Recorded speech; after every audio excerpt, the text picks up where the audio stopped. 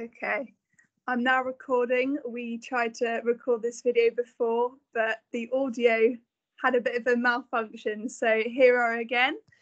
My name's Izzy and I'm joined here today with Lauren. And we're going to talk a bit about mental health and how this can be promoted during this pandemic. Would you like to introduce yourself a bit? Hi, I'm Lauren. I'm a University of Derby student studying counsel and psychotherapy, which obviously there's massive hints around in COVID, mental health, an area that I'm very interested in. So this is right up my street. Yeah. So obviously COVID-19 has presented a lot of challenges for many people because it's such an uncertain time and, we can't socialise, we're not in the same routine. And I guess we all have different coping mechanisms. What are some of the ways you stay positive during this time?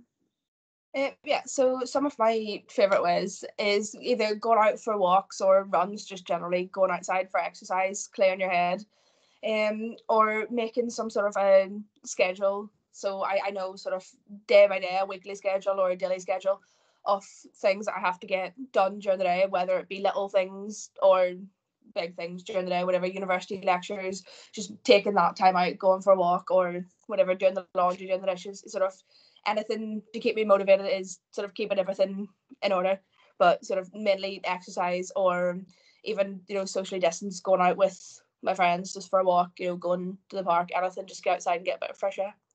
Yeah, I think it's definitely important to kind of, as we're on our phones doing university lectures, it's definitely important to kind of have an hour's break, have time to go outside, to go on a run, just to take time out, a bit of a detox from all the technology. And as we spoke before, I guess technology here is, it can be a good thing, as you said before, like Zooming friends and family, but also it can take a toll when we use it too much. Yes, definitely. It's finding that crucial balance in between sort of we're on university lectures, school, even right down to primary school age, people on Zoom calls for the classes, that's their compulsory education. But then also we've got social media, sort of checking, like keeping up with friends, social medias, watching YouTube, watching TV, sort of keeping up with the news, which can be quite daunting. It's very easy to be on screens from the second you wake up to the second you go to bed at night. And it's very easy to just lose track of time during the day. So I think the most crucial bit, especially during COVID and especially during these unprecedented times, whenever we're at home all day, every day, is just to find that balance in between social media and not even social media, just technology being good for us, being beneficial, being a bonus, but also it being detrimental to mental health. It boosts our mental health by keeping us in contact with the people we love, but also it can, it can be a social media, but it can be some of the most lonely as well, because you are just on a screen, so it can detach you from reality as well.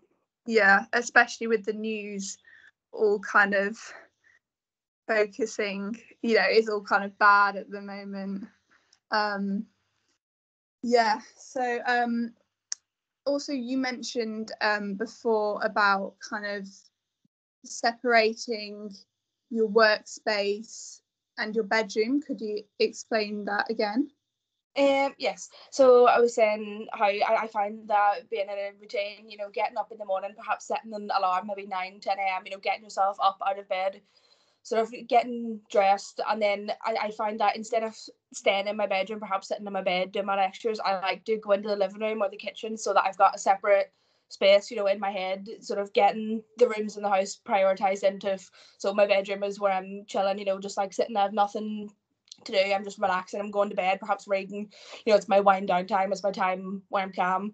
And then kitchen or living room, sort of sitting at the table doing my university lectures, so I know that that's when I need to be productive. As obviously before COVID we had that separation of you were going out with your friends, you were physically outside, you were in a different environment, or you were in university on campus in lecture halls where you knew you had to be focused because you were seeing the people around you focused and you were in the university campus. Whereas now it's very easy just to stay in bed all day. You're sitting in your bed doing your lectures, you're sort of watching TV in your bed, you're eating, just like you can just sit on your bed and eat and then just going to sleep as well. So that's quite detrimental to mental health for a lot of people, especially people who either have previous mental health history of depression, or it can very easily lead into depressive thoughts where you're just in bed all day every day and you're feeling very unmotivated. Yeah, I think, because obviously our routines are, we're out of routine, and it's very easy to just kind of do lectures in bed. So I think that's very insightful about the separation of kind of your bedroom being like your downtime, like, reading, obviously going to sleep, watching something, and then doing your university work kind of at the kitchen table, living room. So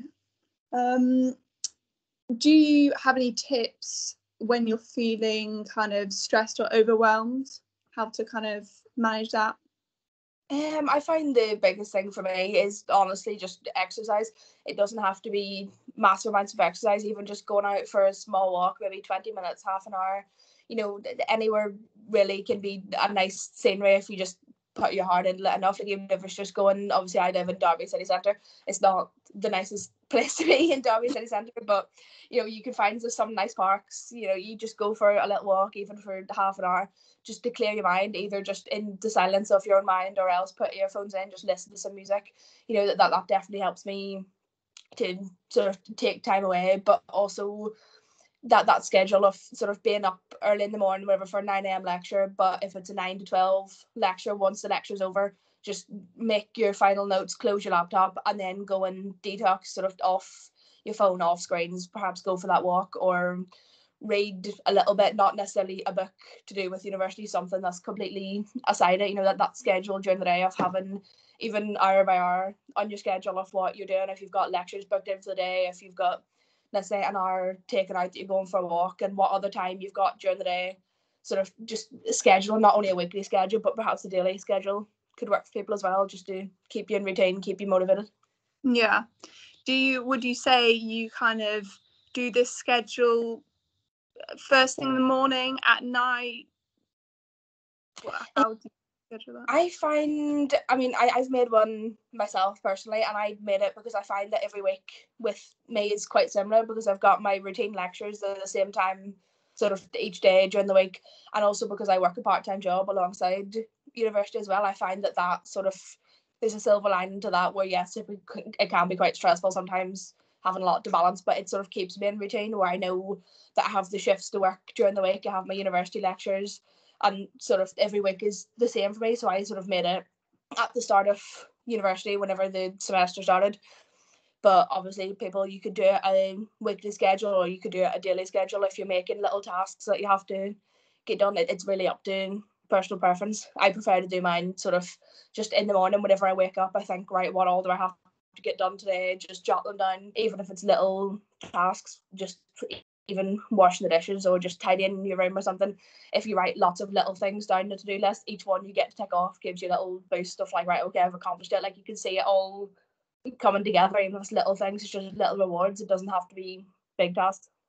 Yeah, I think as much as it is good to stick in a routine, it's also, it's also okay to, have those days where you just don't want to do anything. Because obviously it's very hard to stick in this routine, and it's okay just to have, a day or two not doing anything. Do you ever reflect on your emotions? Do you ever write anything down? Yes, fair enough. It's something that I started doing. It was a sort of New Year's resolution thing I started for myself, where I started a little daily diary of, at the end of each day, I'll write down 3 things, which I either 3 things that I was happy or proud of myself for getting done, or 3 things that sort of motivated me, or something I was grateful for. So it's 3 massive positive things during the day, and 1 thing that I could have improved during the day, that thought maybe not necessarily something I didn't get done, but something I could have done slightly better, or could have reacted, a situation I could have reacted slightly better in. But then at the end of the week, so you have your 3 positives and 1 negative each day, and then at the end of the week you can look back and sort of you can do a weekend review as well and see sort of how well did this week go in relation to last week, and what can I do next week to perhaps make it a bit easier for myself. It's just about self-reflection, but also, as you said, it is important to take some time out. Like, routines are good, schedule's good, but also we are in the middle of a pandemic. Nobody could predict this, so it's very important to be nice to ourselves as well. You can't hold yourself to the same standards which you held yourself to before COVID, because obviously everybody's in the same position. That's definitely something that's very important to remember, is everybody's in the same boat. Everybody's got this overwhelming stress. We don't know what's happening next, with obviously lockdown reviews and tears and people not seeing family and friends. It's very just nobody really knows what's happening next, so it is very important to take time to sort of be kind to yourself and don't hold yourself to too high of standards, because it can be unrealistic. Yeah, definitely. Would you say this is transferable for like people doing A levels, high school? What kind of tips would you give for, say, a younger audience? Yes, I definitely think that it is transferable. Obviously, at Christmas you've seen some family members, like grandparents or aunties or uncles, they were all on FaceTime or Zoom calls, and even having their Christmas dinner, just it was definitely a very different Christmas. But calling, keeping connected via that, but also the whole way down to primary school or nursery. You might have seen some videos maybe on TikTok, Facebook, or whatever, of like even like nursery teachers doing Zoom calls with their classes, even if it's just show and tell, where the children come on FaceTime and show them a teddy or a toy that they have at home. It's definitely the whole way through the life stages. It can be transferable. Everybody's mental health is important. So I'd find definitely for children, perhaps maybe Just Dance or those little like children's dance workouts, not necessarily workouts, but just like fun little dances you can follow along, perhaps if they're on Zoom calls with each other, or if they're doing it with parents or siblings or whatever at home. That could be fun for all ages. Little, like, obviously Just Dance, any like Wii games, that sort of thing. YouTube workouts for children the whole way up to us, like adolescents, where it's very focused on influencers, maybe like workout videos, whatever, or adults like the older ages just keeping fit, doing any sort of movement at all at home. It's definitely very important when you can't leave the house. Yeah. Well, thank you. That was very insightful.